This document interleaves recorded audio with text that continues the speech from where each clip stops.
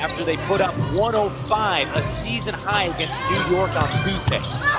Back getaway, Kennedy Burke finishes through the contact. Also getting some opportunity here and driving hard to the left. She's beating the defenders to the hoop.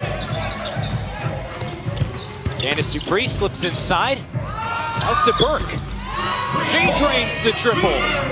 You know that Seattle's looking at the schedule, trying to put games going night in and night out, 10 games in 20 days. You got to pick and choose. 3 seconds left to Chanwa. Can't hit the jumper. Rebound to Epiphany Prince. Her long pass intercepted. With the shot clock turned off, Indiana can hold for the final shot.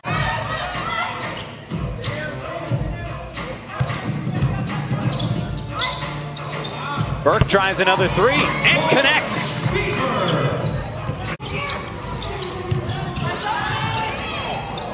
Mitchell, who's still scoreless, feeds back out, and another three falls.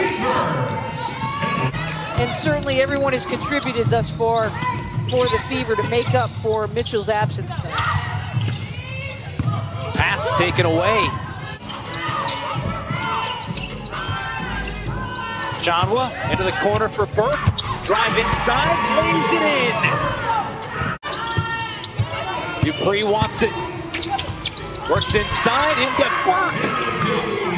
And it's back to an 8-point lead with a minute to play.